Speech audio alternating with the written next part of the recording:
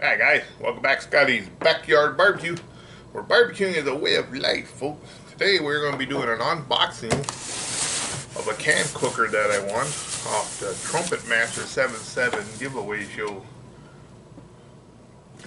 These been around a long time, and I'm sorry to say I've never heard of these guys. So let's open her up. Let me bring you down.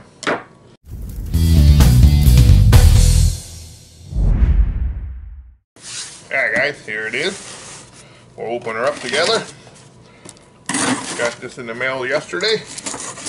Today we're going to be making a simple beef stew in it, see how it works. Be great for ice fishing, I guess. Inside we got a packing slip. Nothing fancy there. Ooh, and inside the box is another box. Comes packaged really nice. I guess these come in different sizes. 1 gallon, 2 gallon, 5 gallon, or 4 gallon. This one looks like the 1 gallon. It says dinner by the campfire. You can use this out camping, ice fishing. In my case it'll be ice fishing. Around the campfire, sharing stories, great meals made easy, no grease, oil, or frying. Works on campfires, easy cleanup. Kind of like a pressure cooker. A complete meal in less than 1 hour everywhere you cook. Gets dozens of free recipes if you go to the CanCooker.com website. You can make eggs and sausage and fish boils and all sorts of stuff in it. Today we're going to be making a beef stew. I guess they make other products. They got like a little burner. You can use it on top of a burner. Today we're going to try it on a induction heater and see if it works. If not, we'll take her outside and throw it on the old Weber. You're supposed to be able to put this on fire on your pit. There, it comes very well packaged, folks.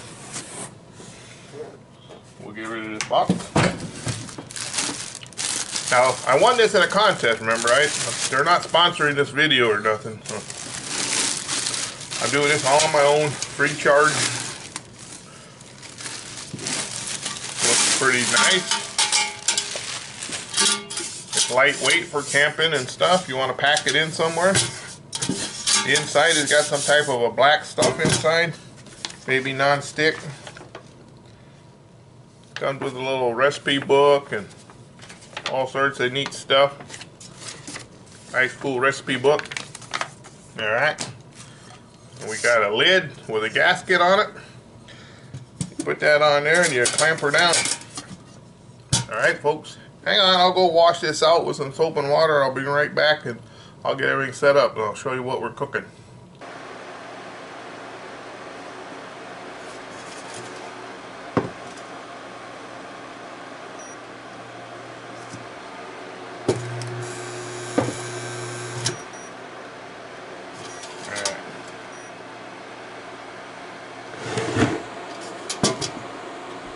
Well, it won't work. Alright guys, it would not work on the induction heater. I think this thing's made out of aluminum. So we're moving inside to the stove. I wasn't going to go outside and fire up the Weber, but it was too nasty weather out there. So anyway, let's give it a try on the stove top, folks. We're going to make some beef stew. What we got here is some stew meat, about 1 pound. I'm going to mix it in with some flour, spices.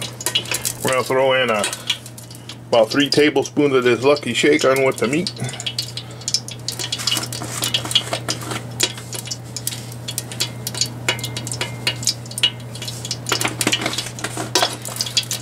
I'll leave a link to this Lucky Shake, boy. This smells good.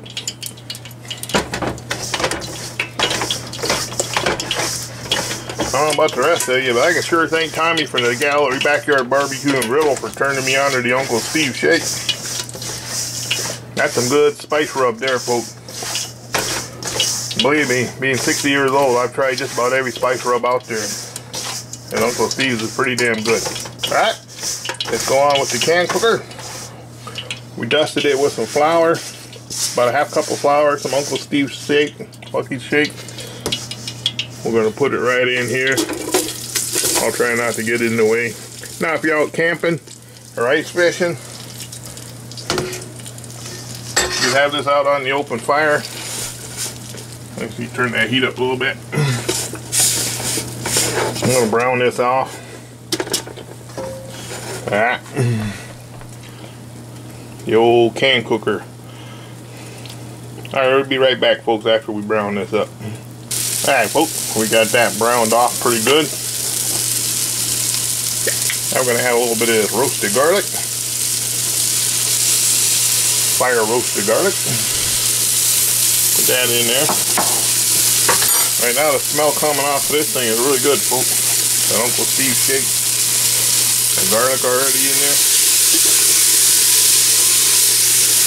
When we start to smell that garlic pretty good, then we're going to add our rest of our ingredients, which I cut up. The mirepoix. You know, I got some onions, some celery, some baby carrots. These little baby carrots, I cut in little bite-sized pieces for the little guys. Alright, we're going to toss them all in there. Soften them up, translucent them. I was going to do this out on the table, but the induction heater didn't work. And it is way too wicked weather outside. But anyway, we'll try out the old can cooker in the kitchen today, folks. Hey, maybe you got a cabin. You know, you got a small stove inside. This also works. Little wood stove. Put this on top of a wood stove. Alright, we got that in. Okay, the downfall on this little cooker right now is these aluminum handles. They get extremely hot, folks. That's one thing I don't like about this, though. If you're using it out on the campfire, even on the stove like I am now, you will burn your hands. So you gotta be very careful.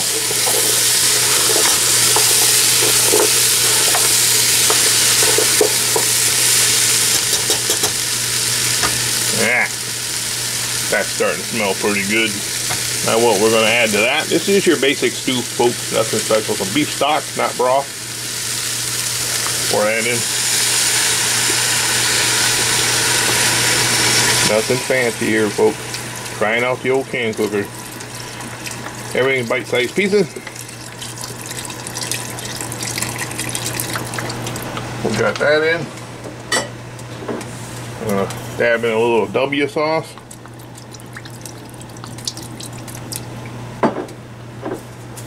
Throw in a couple bay leaves. A little pepper.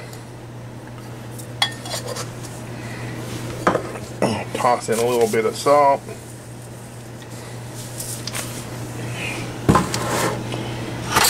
And we're going to stir this back up, get everything mixed in really good. Remember, these handles is very hot, folks. That's about a half a pot. I probably could have got more in there, but I didn't. Maybe we should add a little more water if you want, folks. That'll thicken up pretty good because we got a lot of flour in there and stuff. We're going to add a little bit of, about a half a box of water. I usually like being water because water has no flavor. You could add beer. Beer would work. Alright, now we're going to put the top on. We're going to latch this down. We're going to put the heat down on medium. They say you want to see the steam come out in about 15 minutes. We'll set a timer. 15 minutes. And see how we're doing.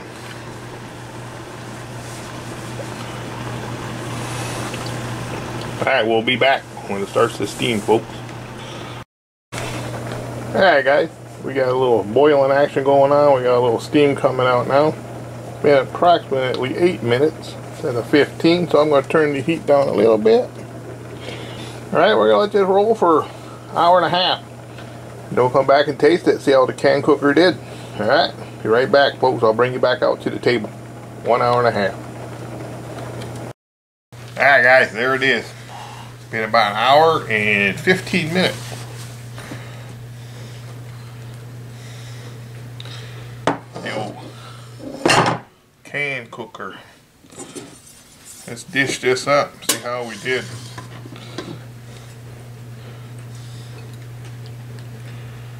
Ooh, look at that bowl full of goodness there, folks. Nice and thick. thick, hearty beef stew. Look at that. Move this out of the way. Remember, these handles get pretty hot, folks. Might want to get a mitten on. Alright. Put that right there. Hang on, man, folks. We'll be right back. Alright, folks. Better let that cool down a little bit. We're going to get a mouthful of hot. While that's cooling down, folks, let's talk a little bit about the CanCooker. You don't need to see me. It comes with this sheet. The settings of what kind of stove. I'll leave that here a second. You can pause it and read it.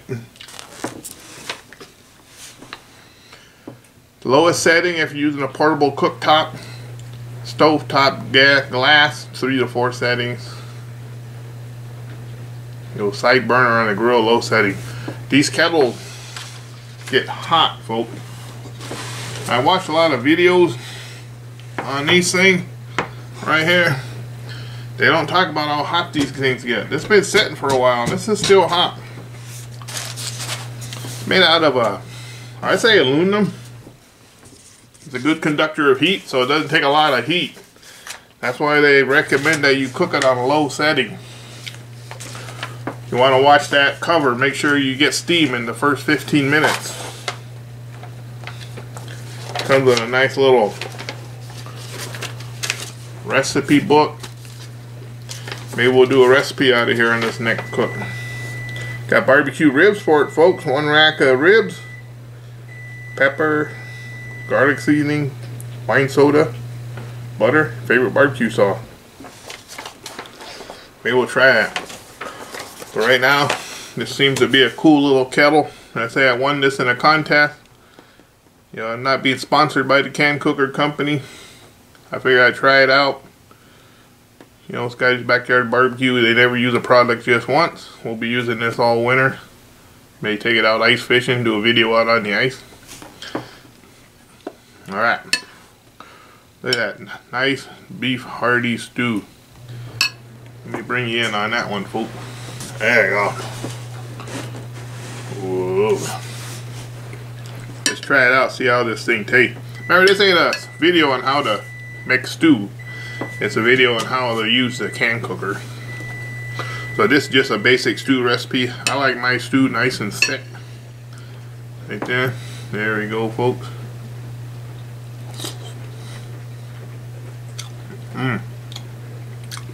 That is a very delicious stew, folks. If I can, I'll try to leave the recipe down there. Like I said, just my stew I normally throw together when I go out ice fishing. I cut everything in small bite-sized pieces for the kids, and it cooks fast.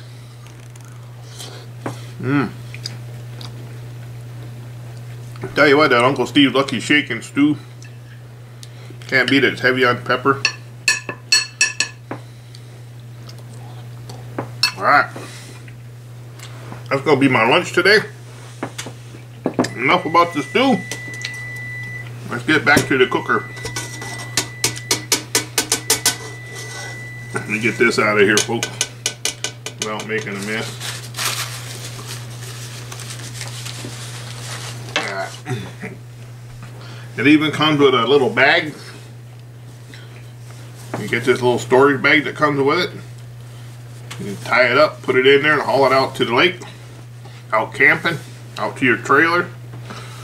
I recommend you cook anything in there, cook it on low to medium low on your lowest settings. Alright, because I can see you could probably burn the bottom of stuff. If you get it too hot, it'll probably burn really easy. So I recommend cooking on low. It's made by a CanCooker. What's that, Seth? Seth McQueen. Seth McQueen's CanCooker. He comes with an owner's manual, folks. Comes in larger sizes. I'm not affiliated with them. Like I said, I won this in a contest. I didn't even have to do this video, but I figured I'd try it out. Yeah, it comes in 2 different sizes according to this book. You got a 4-gallon, feeds up to 20 people. And then the CanCooker Junior, which would be this one, holds up to 2 gallons and feeds 8 people or 1 big fat YouTuber. Okay? You're going to see me using this on more videos throughout the winter. We're going to try that barbecue rib recipe they got, see how that is. Alright folks, thanks for watching. I rambled on long enough. I'll leave a link to where you can buy one of these. I don't even know how much they are, but I'll leave the link down there. Thanks for watching Scotty's Backyard Barbecue, where barbecuing is a way of life, folks. I'll have me some stew for lunch today on this cold winter morning.